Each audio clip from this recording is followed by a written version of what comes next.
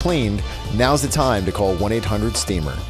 Call or go online to book a free inspection today. Stanley Steamer gets your home cleaner. I need a shortcut. I need to make dinner in 15 minutes. A 15-minute lasagna. Oh, it's so perfect! Plus a statement salad.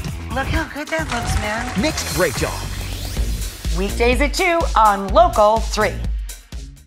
You know the saying, drum roll please? I think this morning we should be saying trombones please, 76 of them if you will, because Chattanooga Christian School is gearing up and you are invited to the Music Man for a 2-weekend run in March. We are happy to welcome the stars of the show. This is Elliot Walker, who is Professor Harold Hill, of course he is, and Macy Berry next to him, who is the beautiful Marion. Good to see you both. Good to see you. So are y'all having fun with this show? I'm having a great time. It's a lot of work, but it's really enjoyable. You made me feel very old, and you don't know that you did it, Elliot. But I was asking you if you had grown up watching the show. Mm-hmm. And you referenced that you had had a chance to be in New York, and you saw Hugh Jackman and Sutton Foster on Broadway, which is true. I remember quite well, and probably a lot of people watching do, there was a movie about it starring Shirley Jones and Robert Preston. It was legendary. Mm-hmm. So people have grown up playing this music and singing it their whole lives. Yeah. Are you in love with the show? Yes, it's such a captivating love story, and I just love the way that it illustrates how music can just bring so much joy to a community, mm-hmm. and the importance of vulnerability. So it's a high school performance. Yes. At Chattanooga Christian, you're lucky enough because you're a K through 12 school. So do you have a classmate in the lower school who plays the little brother? We have a bunch of elementary schoolers. We have the person who plays Winthrop. Winthrop, yes. Yes, he's Luke Schimpf. He's in 5th grade. I wonder if he's talented. He's got to be the director's son, right? Yes. Yeah, okay. Yes. So we have a bunch of other elementary schoolers, and then we have I had a couple of kids here and there. They all take up a good majority of the show. So it's great to have them. It's a whole school thing. It's not just the high school. We have middle schoolers. We have a bunch of elementary schoolers. So there are so many things we can talk about. Let's talk first of all about the strength of your cast and the director. Y'all begin rehearsal in what, December? Yes, ma'am. It's truly an ensemble show because you can't carry this off if everyone's not strong. So do you feel good about it? Yes, we have plenty of talented musicians, dancers. I mean, we've got comedians, we even got the athletes, and everyone wants to be there, mm-hmm. and everyone wants to tell the story. And Mrs. Schimpf, our director, just does a fantastic job at just integrating all of the different talents that people have to offer and putting on a great piece of art. There is just nothing quite like musical theater. Mm-hmm. It's its own special addiction, mm-hmm. really.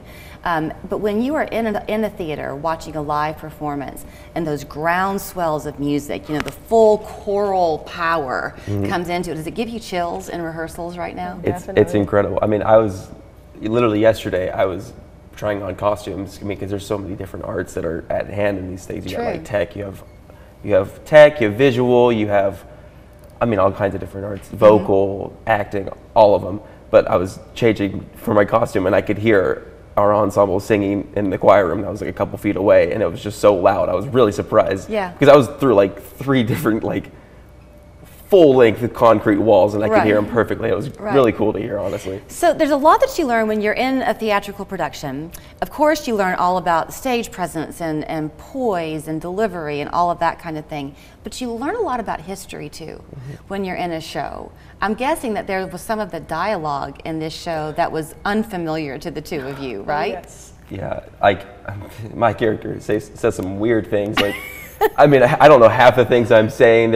I'm talking about horse riding, and then different types of cigarettes that people would smoke, and finding out ragtime was a thing that you didn't really want to talk about. Using hips and dancing was a little bit too much. And you thought it was okay to play pool. Yeah, exactly. So there's just a bunch of different things that I had to look up and figure out before I started saying them. And for you, Macy, you've got the challenge of starting off kind of cold, mm-hmm. and then you got to warm up by the end of the show, right? Yes. I mean, it is very challenging, but it's very fun because I just love the slow progression of Marion and the way that she just does start off really cold and very stubborn and very, just like the rest of everybody in Iowa, just very stubborn. And it's just very fun to slowly just melt and slowly just become more vulnerable. And it is a challenge, but I'm really having a lot of fun doing it. It's a comedic show, so you're kind of the straight man. Yes. right? Yes. I am. But you've got some hysterical characters. Talk about Eulalie Schimpf. Is that what Eulalie? What's the mayor's name? Eulalie Shin. Shin. Sorry. Shin, yes. Lizzie Wilson, she plays that character. She is doing an incredible job. Every single time she says any line, I'm laughing on stage. And I'm supposed to stay composed, but I can't hold it most of the time. Difficult. It really is. And then we have Tristan Young. He's playing the mayor's husband. Yeah. What's his name? Mayor Shin. Mayor Shin. Yeah. And he's funny. He's incredible. And who's the sidekick to Harold Hill? What's his name? Marcellus Washburn. That's it. Is he funny too? Oh, he's hilarious. We have when we do Saturday Wiser, which is a song with me and him. It's the most goofy song I've ever done in my life, and it's. I mean, I literally jumps in my arms at some points. It's really fun to do. Well, okay, so the tickets are going to go fast. Y'all have long had a big reputation in town for doing great musical theater. So are you doing, I know you're doing, what is it, a Thursday, Friday, Saturday showing, is that right? Yes, we're doing Thursday, Friday, and Saturday. All the shows are at 7, except on Saturday we have 2 shows, the matinee's at 1, and then at 7 o'clock. And it's the 2 weekends, so the 16th to the 18th, and then again 23 to 25. Yes. You're both seniors. Yes.